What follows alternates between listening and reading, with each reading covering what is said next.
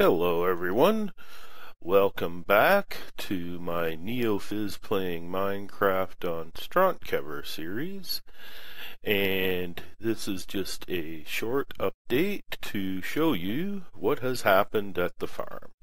I have expanded and done lots of planting. You can see here I've got my cocoa beans growing, and over here I've got netherwort growing, but I'm thinking of moving this. I don't really like the spot. I've moved all of the chests from the chicken farm and put them all here in the ground. They're almost all full of eggs. I think I might have overdone it and I have too many eggs, but oh well. And the chests that were lying over here, they're all sitting in the ground along with the furnaces as well.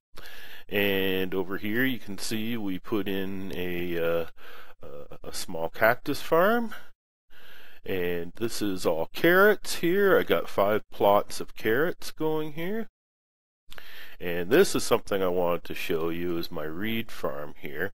Now you can see I've got the water blocks placed in this special pattern that I'm using, and it maximizes the amount of growing space you have while minimizing the number of water blocks you use.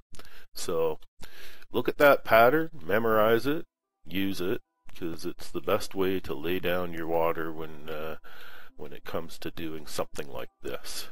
So basically when I go 1 block to the right, I go 2 forward, and if I go 1 block to the left, I go 3 forward. And yeah, you can see the pattern here. If I go 1 forward, then I go 3 over to the right, or 2 to the left. Yeah, so when I follow this pattern, you can see it goes off on a sort of odd diagonal, going both ways.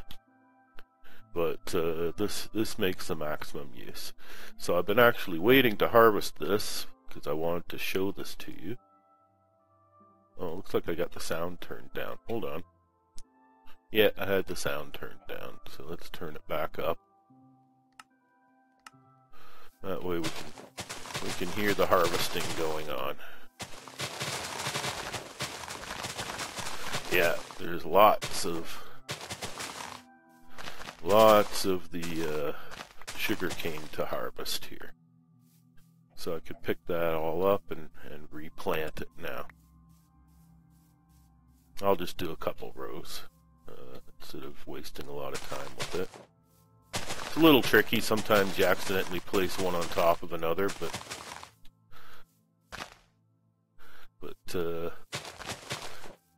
it works out. Once I've got them all planted, I never actually harvest the ones down at the water level, or down at ground level.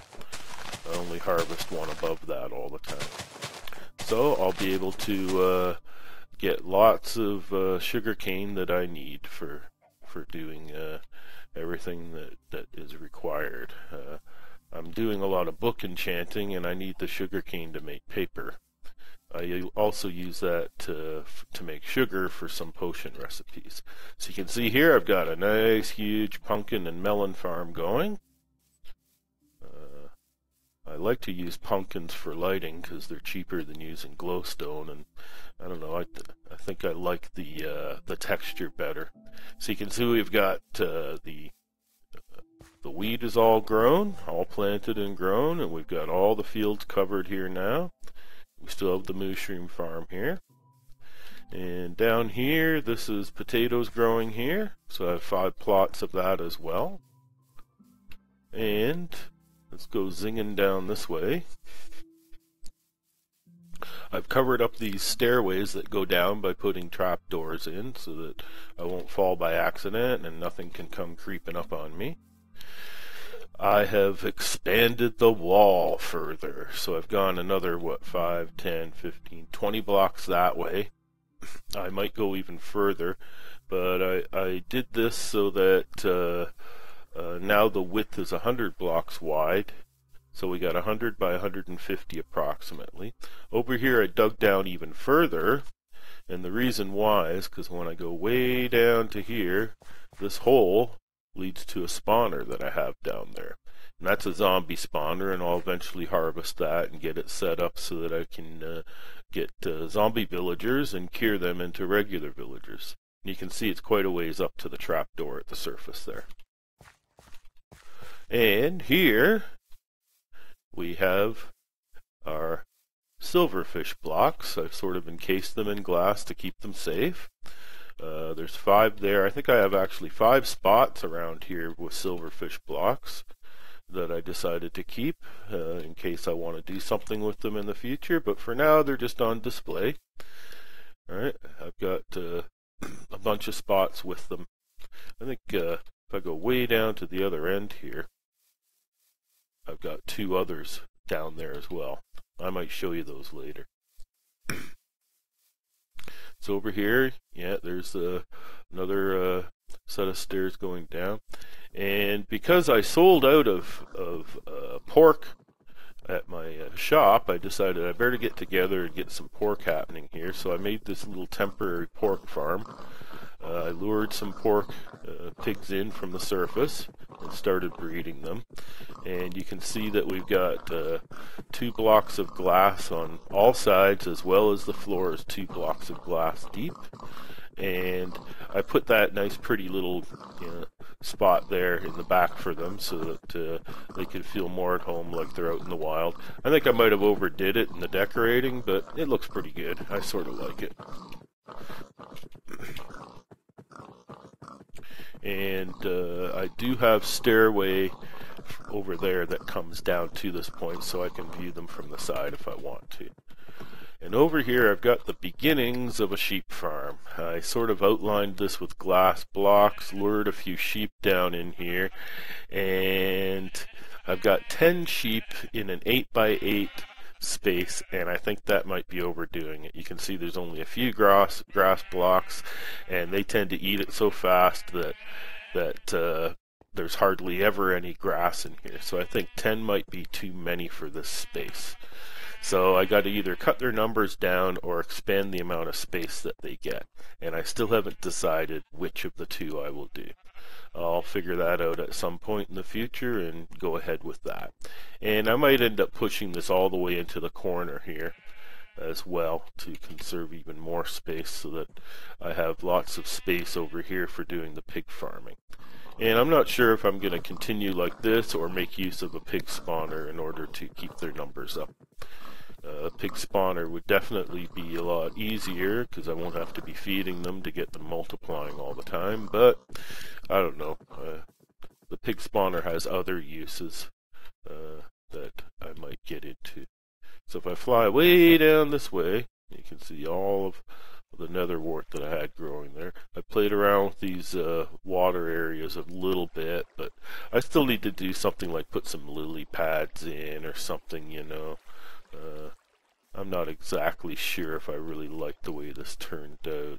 I went up and I sealed it so that there isn't water dripping from up there, and it doesn't actually go to the surface, so you can't enter this area through these water spots. And you can see here the grass is still growing across this area. I have a few more of these silverfish blocks here. Don't they look so cute when they're sleeping like that? Yeah. And you'll see here, you might have noticed, I took all of the stone blocks out with a torch on top, and I replaced them all with jack-o'-lanterns. That way, I think it looks better that way, you know. I still have to do something with the walls and ceiling, but I have patched the ceiling somewhat, so there isn't a lot of holes all around the ceiling anymore. There are a few large holes that I've left, mostly because they lead to caves or something. Like for instance, this one here leads to a cave. I might turn this into a stairway going up into another area, so I thought, well, I'll just leave this for now. Let's see how it turns out. This one over here, similar thing. This goes up into a cave system that isn't very big, but I'll still decide what I'm going to do with it. I'll either make use of it in some way or I'll seal it up at some point in time. I'm just not sure at the moment. And this also leads into a more extensive cave system here that I found. So I'll go digging for resources there. I might expand in that direction. I'm really not sure at the moment. But So you can see the farm has expanded a lot. It's coming right along. I still have some changes to do, but I think I might have overdone this, and it's getting a little boring to see it. So I think I'm going to go off and do something else in the next episode. But you can see here that I've got everything centralized on the chicken farm now. I've got the water on-off switch right there in the control center. I have the spawner on-off switch here, as well as the egg ejector buttons, all in this one nice little spot here. And if I go up here, I can show you that I've altered this slightly. I've just changed the block arrangement a little. I might change it again. I'm not exactly sure at the moment, but I might see if I can speed this timer up a bit so that it plunks them out faster. I put a light glowstone block up here in the center so that it lights. And this is just some extra space I had here from previous developments.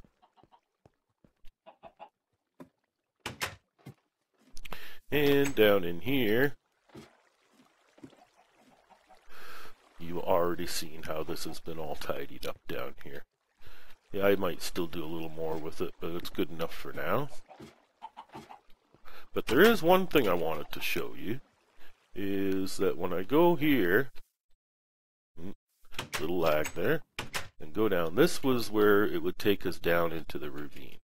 And I'll quickly fly through here to show you. You can see it's all dirt up there because that's the floor. And then eventually down here I get to the spot where you've got the glass viewport down in. And we can continue on, and this is where I said there was actually two ravines. So here is where they crisscross. So I'm starting to think, you know, if I take out this huge chunk of stone here and expand this a little, I might be able to make a tree farm down here, and it'd be a tall enough space to even do jungle trees. So I might be doing that in the future. So you can see here, this is a pretty expansive ravine, and there's some resources to gather here. I'll take care of that at some time in the near future, and look at expanding this to make a tree farm down here, because you need a lot of extra height to make a tree farm, and that's what I'll get here. And there's a few caves going off from here as well. I always have to be careful not to get lost in here. I keep using this glass area as my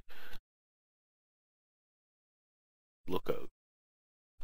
And the server restarted once again. I guess I should have been ready for that, but I guess I wasn't.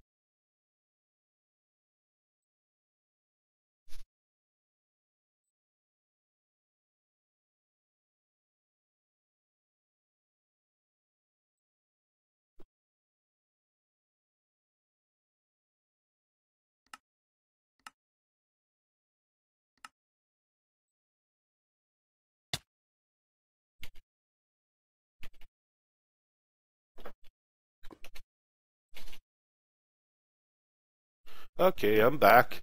The server restarted on me, so I had to log back in.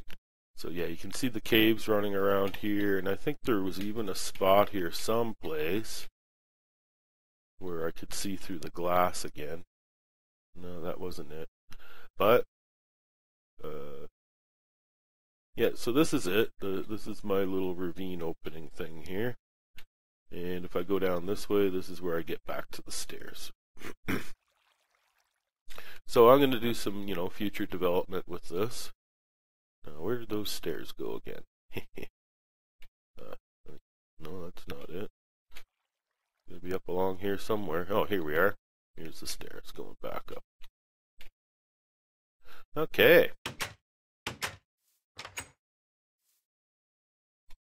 So there's a brief look at the farm and how it's developed, and you can see that quite a bit of work has gone into it. We got more than enough crops to keep us alive, as well as to sell out at the shop. And there's going to be a little bit of changes still here. I might do a little more expanding, I'm not sure. but generally it's done here. I still have the sheep farm and the pig farm to deal with back there, but that can wait. I don't have to do a lot of rapid change and expanding. And you'll notice I've got everything set up to be manual plant and harvest. I could have done automatics with redstone, but on the server you get some skill points by doing the cultivating yourself, and that gives you some bonuses. So I'm going to do manual cultivation all the way with this. So that's about it for now. I hope you enjoyed watching, and thanks for watching. And until next time, this is Neofizz signing out.